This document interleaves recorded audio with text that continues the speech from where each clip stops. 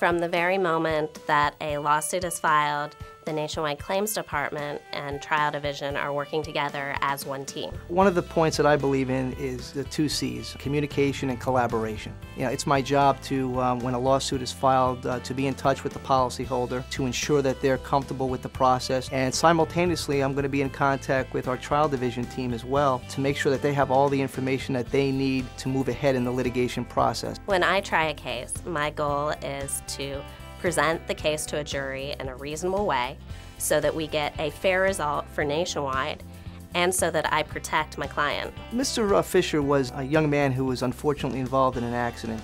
The accident occurred when Philip was driving down the street. Philip missed one of the stop signs and he collided with another person's vehicle. This other person was hurt in the accident. The issue in the Fishers case was not who's responsible for the accident. The issue was what amount of money will fairly compensate the plaintiff for her injuries. In Trial Division, we try a lot of cases, and in most of these cases, we get very favorable results. And I'm there for the policyholder to reassure them through the process that you're on their side.